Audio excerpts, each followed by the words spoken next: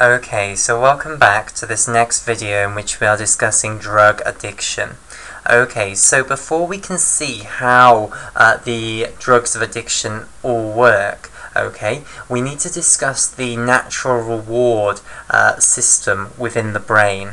Okay, and before we actually discuss that natural reward system in the brain, I want to do the neuroanatomy that's involved in that structure. Okay, so we've seen one of the key things at the moment, which is the ventral tegmental area, which is this collection of dopaminergic neurons within the midbrain. Okay, and these dopaminergic neurons are going to send their axons to certain very important structures, and this connection between the ventral tegmental area and these important structures is going to be central to the brain's reward system, okay, as we currently understand it. Okay, so the two places that the ventral tegmental area sends dopaminergic axons to is the cortex, and that pathway is known as the mesocortical pathway, and then the nucleus accumbens, and that pathway is known as the mesolimbic pathway. So I want to now look at the anatomy of the mesocortical pathway and the mesolimbic pathway. Okay, so we're going to start off by going back to one of the pictures that we drew earlier, particularly this picture here. Okay, and we're now going to look at this picture from a different angle. So we're going to look at it from above. So I'll start off by again showing the midbrain drawn from above, and now I'm going to put the thalamus on top here, and we're also going to show the hypothalamus as well. Okay, because we want to see where the dopaminergic axons are going to run, and they're going to run in something known as the medial forebrain bundle, or the MFB. Okay, so I want to show this, and they're going to run in this, by the way, for both the mesocortical pathway and the mesolimbic pathway. So this is going to kill two birds with one stone, basically, by discussing this particular bundle. Okay, right. So let's start then by showing the midbrain. Okay, so here is the left side of the midbrain, the left cerebral peduncle here. Okay, then we've got the left superior colliculus here. Okay, the right superior colliculus here. Okay, the right cerebral peduncle here. Okay, like so. And then they'll come together in the middle here. Like so. Okay, so here is the midbrain. Okay, and we will mark on this incredibly important area to us now, which is the ventral tegmental area. Okay, here in blue. Now I'm going to show the thalami sitting on top of the midbrain, which is a picture we haven't drawn before. Okay, so this will illustrate the fact that you have a left thalamus and a right thalamus nicely. So perched on top of the left side of the midbrain, you then have the left thalamus, and it truly is this egg-shaped structure. Okay, so there's the left thalamus. Okay, and sitting on top of the right side of the midbrain, you then have the right thalamus. Okay, here. So let's colour these two in turquoise. Okay, and ideally they would have been the same size exactly. Okay, but it's just a picture. So here is the left thalamus, and here then is the right thalamus. Okay, now I've drawn this so that I can show firstly that there is a gap in between the two thalami, and this is going to be full of cerebrospinal fluid. Okay, and this cerebrospinal fluid is going to be in continuum with that cerebral aqueduct below. Okay, and this great cavity of cerebrospinal fluid has a very special name. Okay, so this is known as the third ventricle. Okay, so it's not particularly important for the brain reward system, but just you know, for a bit of background neuroanatomy, there you are. That's the third ventricle. Okay, now again, something that's not particularly relevant to us, but just to put in additional structures in the neuroanatomy. The back of the third ventricle, okay, making up the back of this boundary here. Okay, it's going to be a structure known as the pineal gland. Okay, so in red here, this is the pineal gland, which makes up the back wall of the third ventricle. Okay, and now going further forward, something that is going to be relevant to us because it's going to have the medial forebrain bundle running through it is the hypothalamus. Okay, so remember when we were looking from the side, the hypothalamus looked like this. It was in front of the thalamus and in front of the midbrain here. And as far as we could see from this picture here, it was just one great solid lump. Okay, that is not correct. That is misleading. Okay, and if you look from above, you would see that the hypothalamus is not just one solid lump. Instead, it's actually hollow. It's got a great big cavity in the middle, which is the continuation of the third ventricle forward. Okay, and annoyingly, this word nucleus accumbens here is right where I would like to draw the hypothalamus. Okay, I'm just going to draw it anyway, and that word will have to deal with it. Okay, so here is the hypothalamus here, okay, stretching forward from the thalami. Okay, so basically, you might have thought from looking at from one side that the hypothalamus was just a solid lump sitting here, but instead it's got this hole here, which is in continuum with the gap that's in between the two thalami here, and in fact this is all third ventricle here. All of this area here, all of this is third ventricle, in continuum with the cerebrospinal fluid, and it's all full of cerebrospinal fluid. Okay, right. Sorry, in continuum with the cerebral aqueduct, and it's all full of cerebrospinal fluid. Okay, right. So the hypothalamus then is this sheet of grey matter that makes up the wall of the third ventricle, and it also makes up the floor of the third ventricle as well. The mammillary bodies will be, if you drill down here and here, you'd find the two mammillary bodies. Okay, so the hypothalamus is also making up the floor. Okay, now why have we shown all of this? Well, basically, the dopaminergic neurons from the ventral tegmental area that are going in both the mesocortical and the mesolimbic pathways are going to be sent forward, okay, and they're going to run in two pathways that are within the hypothalamus, okay, one on this side and one on this side. Oh, and this is another important point, okay, so again, you only have one hypothalamus. People would not say that you have two hypothalami, okay, however, you can see that the hypothalamus is very distinctly split into two halves. There is the left half of the hypothalamus and the right half of the hypothalamus, and people therefore do often say the left hypothalamus and the right hypothalamus. However, no one would ever say that there were two hypothalami. Okay, so running in each half of the hypothalami, sorry, I've just said it. Running in each half of the hypothalamus, you have these bundles of dopaminergic neurons. Okay, so this is not just supposed to represent one dopaminergic neuron. This is supposed to represent an entire bundle of dopaminergic axons running together. Okay, and this bundle of dopaminergic axons running together is known as the medial forebrain bundle. Okay, so you have two medial forebrain bundles. You have a left medial forebrain bundle and a right medial forebrain bundle. And for short, the medial forebrain bundle, whoops, not like that, is often abbreviated as the MFB. Okay, right. So the medial forebrain bundle here.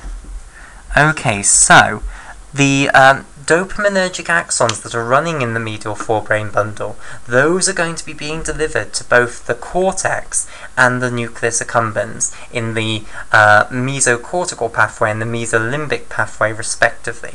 Okay, so we're firstly now going to see how these neurons are going to get to the cortex in the mesocortical pathway, and then what we'll do is we'll firstly discuss where the nucleus accumbens actually is, and then we will talk about the mesolimbic pathway and how these dopaminergic neurons are going to leave the medial forebrain bundle and get to the nucleus accumbens. Okay, right. So let's talk about the mesocortical pathway. Now, to see the mesocortical pathway properly, what you have to do is take a sagittal section of the brain down the middle. Okay, so I want to make sure that everyone is familiar with the concept of a sagittal section. Okay, so basically, a sagittal section means that you will put your knife at the front and you will put the front of your knife at the front of the head, and you will put the back of your knife at the back of the head. Okay, so if I show the head here, here are your eyes right at the front here, one here and one here. You would put the front of your knife here and the back of your knife here, and you would chop down, okay? And then you would open the head up, and then look at what you can see in this exposed surface now. That is what is meant by a sagittal section. I'm going to take a sagittal section of the brain now, and I'm going to cut the cerebral hemispheres completely equally in half. So I'm going to completely go down equally and cut the brain in half, and then I'm going to open that up and have a look at what I see. Okay, and that's the section I'm going to use to show you the mesocortical pathway. Okay, right, so let me draw this here. So basically, here is the I need to tell you which side we're going to look at. We're going to look at the right-hand side, okay? So we're going to look at this half here, okay? From the side that's open, okay? Not from the side which hasn't been cut at all. Okay, so here is the right cerebral hemisphere then, and we're looking at the medial aspect that we wouldn't have been able to see before I've done the cut. Okay, so the new opened aspect. And it's going right round like so till we get to the back here. Okay, then you've got the temporal lobe seen here. Okay, and now you're going to have the brainstem structures here which have been cut in half. Remember, they sat right in the midline. We have cut right down the midline, so we've got the right-hand half of the brainstem structures. Okay, so here is the right-hand half of the pons here. Okay, and here is the right-hand half of the medulla below there, and then the right-hand half of the spinal cord below that. Okay, so let's try and color code this. So here is the pons in blue here. Okay, here in red is the medulla below. Okay, and here in green is the spinal cord below that. Okay, right. Then above the pons, we've then got the right-hand half of the midbrain here. Okay, and above that, we've got the right thalamus here. Okay, and then sitting in front of these two structures, we've then got the right-hand half of the hypothalamus here. So here's the optic chiasm, here's the right-hand half of the pituitary stalk, the right-hand half of the pituitary gland, the right mammillary body here, and then there's the rest of the hypothalamus. Okay, now let's just complete it up. So bring that connecting up there, and then we'll have the cerebellum, the right-hand half of the cerebellum sitting here. Okay, right, so let's colour in a few more structures. Here is our right thalamus here. Okay, now, where is the ventral tegmental area here? Well, here's the right-hand half of the ventral tegmental area. Here are the dopaminergic neurons sending their axons into the right medial forebrain bundle that's in the right side of the hypothalamus here. Okay, and now what's going to happen is these axons are going to go round into the white matter, okay, of the cerebral hemisphere, and they're going to gradually be distributing themselves out to the cerebral cortex. So it will go round in this great long loop, basically, okay, going round the entire cerebral cortex, and off this great cord of dopamine fibers, you'll gradually be getting axons coming off as they go and deliver dopamine to the neurons which are in the cerebral cortex up here. Okay, like so.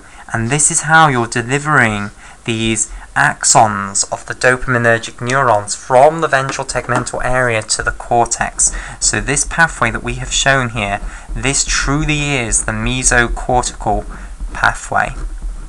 Okay, right. Now, the mesolimbic pathway is going to be extremely important in the reward system, but the mesocortical pathway is also going to be important. I wouldn't be mentioning it if it wasn't important, okay? But it's the mesocortical pathway to a specific portion of cortex that is believed to be extremely important in the reward system. And this specific portion of cortex is what's known as the medial prefrontal cortex. So I want to now show you where this medial prefrontal cortex actually is. Okay, and by the way, medial prefrontal cortex is often abbreviated to M for medial, and then prefrontal cortex is abbreviated to PFC.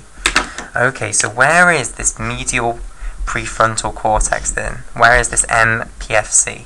Okay, so this is why it's really good that we have drawn this sagittal section like so, because we wouldn't have been able to see the medial prefrontal cortex without having drawn this sagittal section, because it is a portion of cortex that faces into the great longitudinal fissure. And I think I'll just draw an additional picture to show this. So basically, if you look at someone's intact brain from above, okay, what you will see is something that looks like this.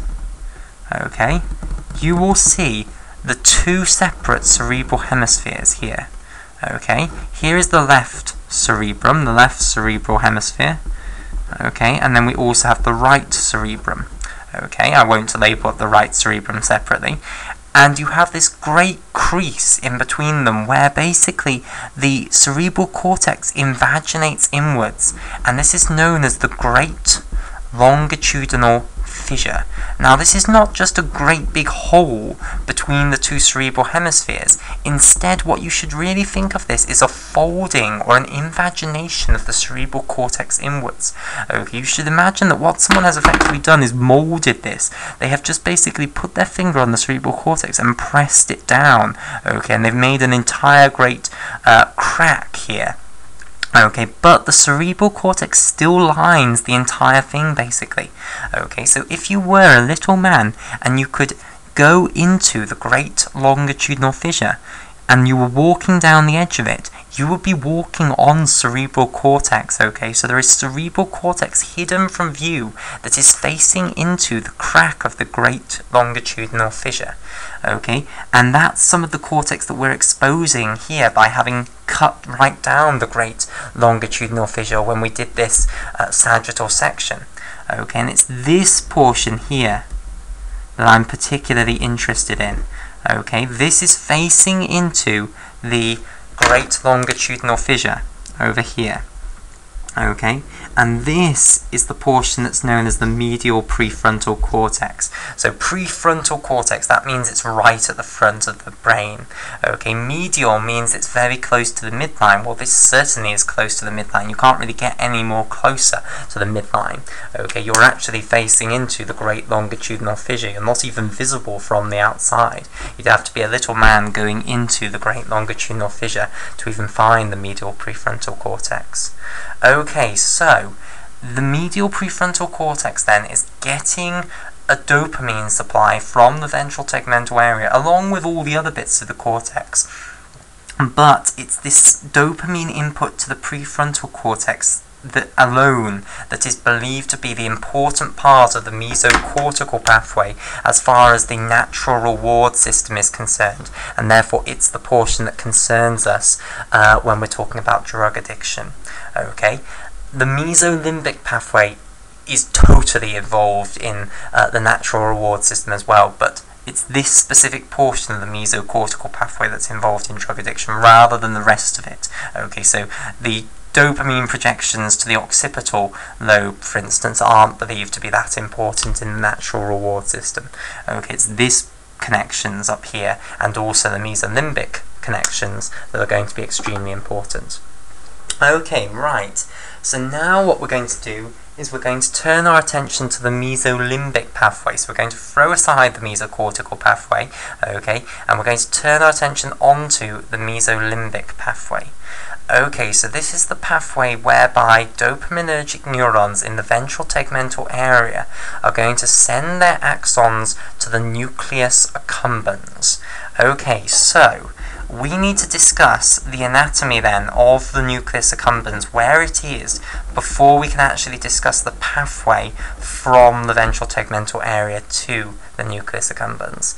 So, in order to discuss the nucleus accumbens, which by the way is usually abbreviated down to N for nucleus and then AC for accumbens, okay, we need to discuss the anatomy of the striatum, because the nucleus accumbens is part of the striatum.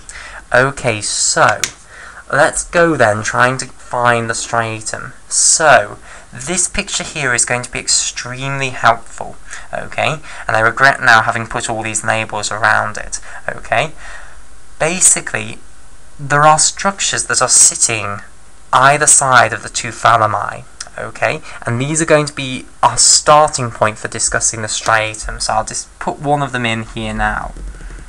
Okay, so at the same level as the thalami, okay, so if we go back to our brainstem picture here, we'd be drawing something in front of the thalamus here, okay?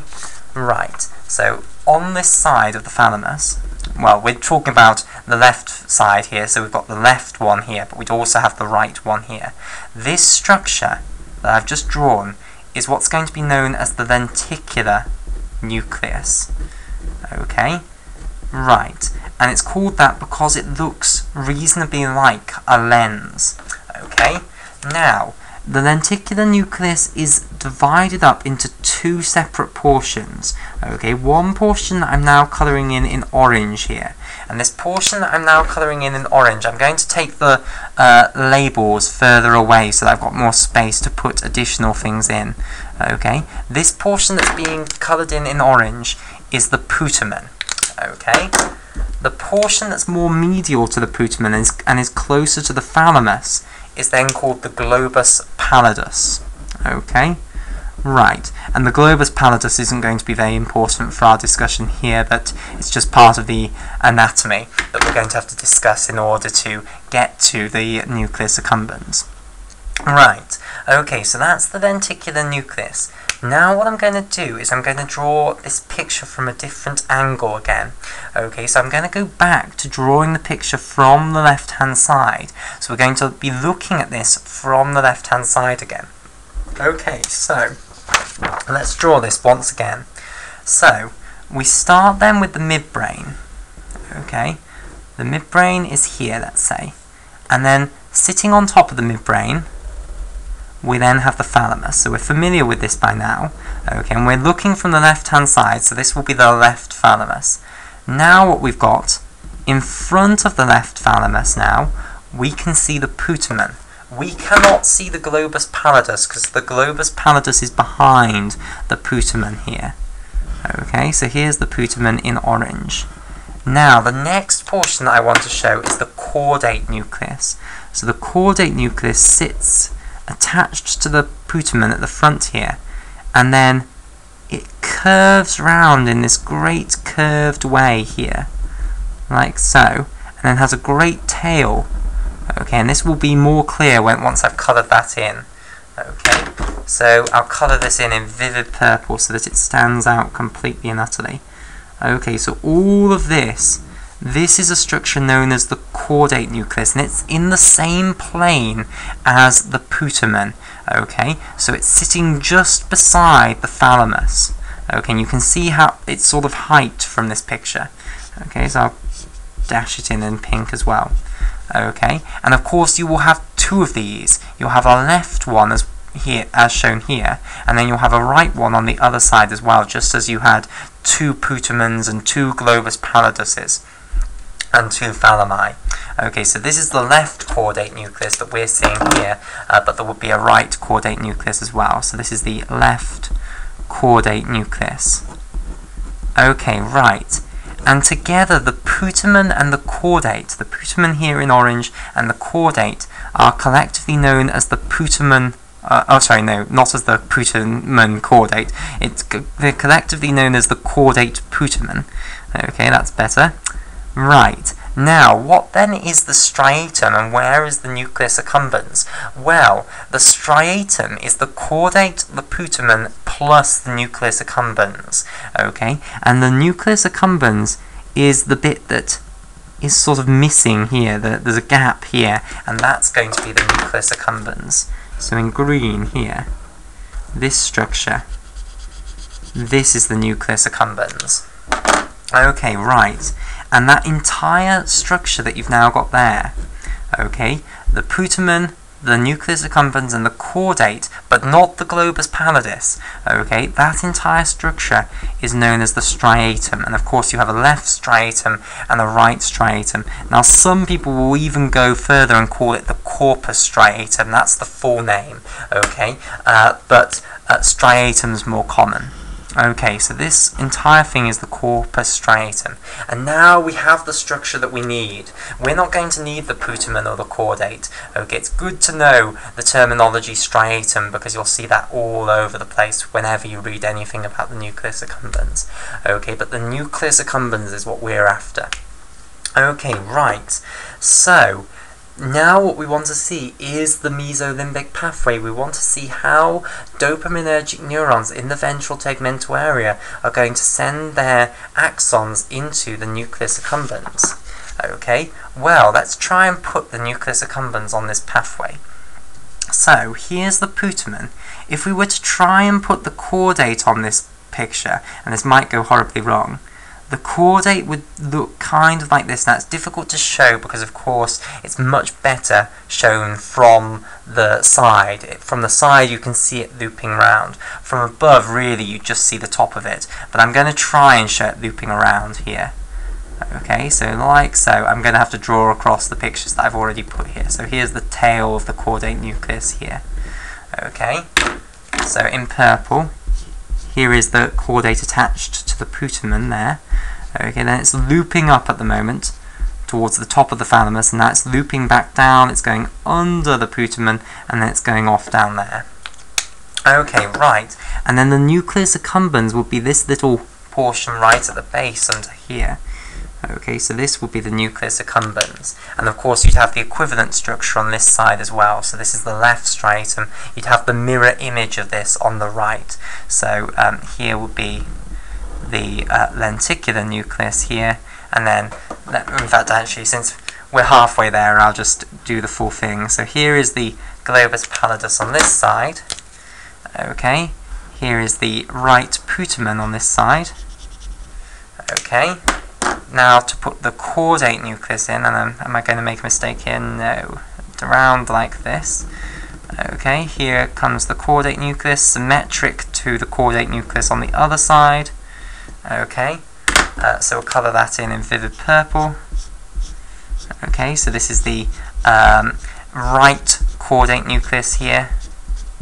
Okay, and then underneath that, in this little sort of gap here, would be the right nucleus accumbens, the portion that we're interested in. Okay, now, dopaminergic neurons are going to leave the medial forebrain bundle and go into the nucleus accumbens, like so. Okay, and that is the mesolimbic pathway, this pathway which the axons of dopaminergic neurons can take from the ventral tegmental area into the medial forebrain bundle, out of the medial forebrain bundle into the nucleus accumbens. That's known as the mesolimbic pathway. Okay, right, so the one final thing I want to say in this video, okay, before we'll end this video and then begin the full-blown reward system theory in the next video, is that you mainly have D1 receptors for dopamine in the cortex. So in cortical areas, the main receptor for dopamine on the neurons is going to be D1 receptors. Whereas in the nucleus accumbens, this important limbic system structure, you have both D1 receptors and also D2 receptors. Okay, so those are the main types of dopamine receptors that are used on neurons in the cortex and the nucleus accumbens.